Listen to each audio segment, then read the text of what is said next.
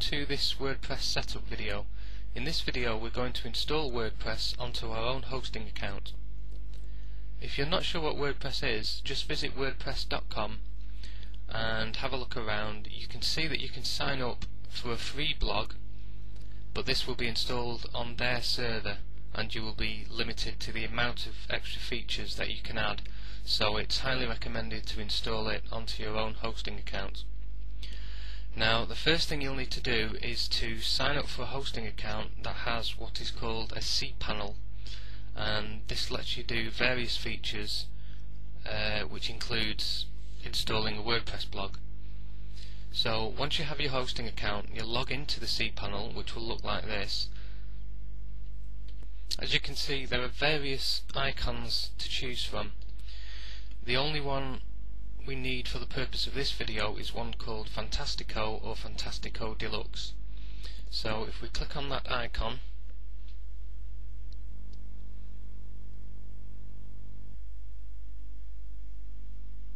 you'll then be taken to this screen, which has various scripts that you can install on your website, such as forums, image galleries, etc. Now, the only one we need here is one called WordPress. So if we click on that link, we get taken to the WordPress installation page. Now, if there's any installations already on the website, then they'll be listed here. Okay, so we're going to install a new version of WordPress, so we'll click New Installation.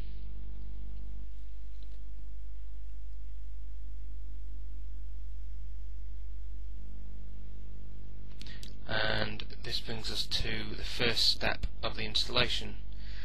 Now, if you were to install it in the root of the site, which means if someone was to type in your domain name and you want them just to see the blog, then you would leave this first box blank.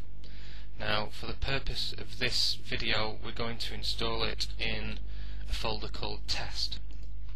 You don't have to make the folder first, the installation will do that for you, so just type the name of the folder which you want the blog installing into. It can be as simple as blog.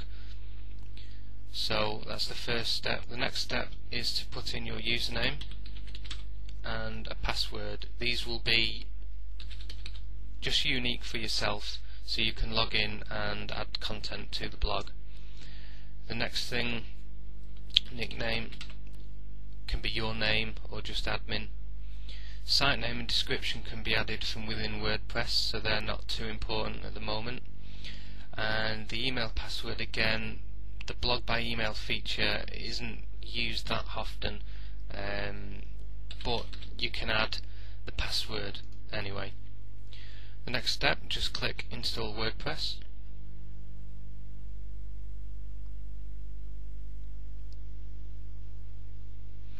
And it will give you a little bit of information on where the blog is to be installed.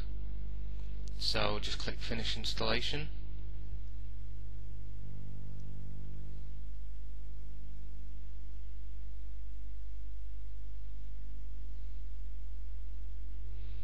And that has now been installed.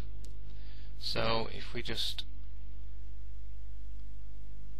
copy this link, paste it into there, but just for this purpose I'll take off the admin section, and if we visit the actual blog itself,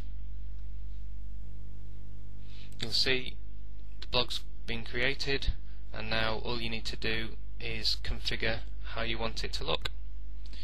Okay, this concludes this first WordPress installation video, and hopefully it will make installing WordPress a lot easier for you from now on. Thanks for watching.